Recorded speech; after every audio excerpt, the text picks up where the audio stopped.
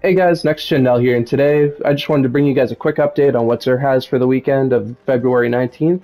As you can see, we're in the Winding Cove on the European Dead Zone, so getting right into what he's got in his inventory, you can see that he has the Crimson up for sale for a weapon, awesome PvE, PvP exotic. This is great because if you're a good shot, you can get benefited by having your gun automatically reload, and just based off of kills, it reacts like Red Death from Destiny 1, and it will heal you upon kills.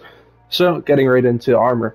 We have Stompy starting off. If you're a hunter main, definitely don't skip out on these if you don't have them. Overall, base 63 stat roll is really good. Unfortunately, you don't have a lot in recovery, so this probably won't be a PvP pair of Stompies, but it'll be great for PvE.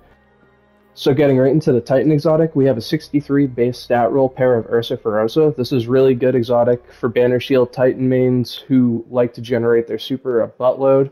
Also awesome for Grandmaster Ordeal Nightfalls. When those come around for this season, I'd highly advise picking this up. It's got a great stat distribution and everything like that. So this is probably going to be my number one pick for the weekend personally, but getting last into it, we have the Warlock exotic armor for the weekend, Chromatic Fire with a base stat roll of 65.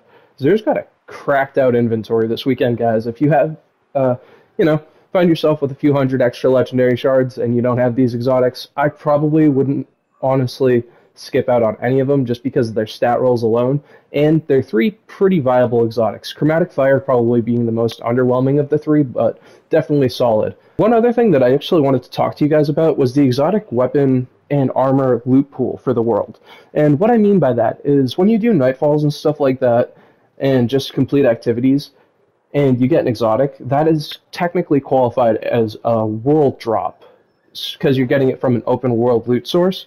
And I just wanted to update you guys that the exotic armor pieces that were released in Beyond Light, including Icefall Mantle, Precious Scars for the Titan, Mask of Bacchus, and Amethyr's Embrace for the Hunter, Dawn Chorus, and Necrotic Grip for the Warlock, are all in the exotic loot pool. So if you guys aren't fans of farming the exotic, or if you guys aren't fans of farming the exotics from the Legend and Master Lost sectors, then you actually have a chance of obtaining them via the World Loot Pool now. So I just wanted to give you guys a heads up about that in case maybe you didn't know.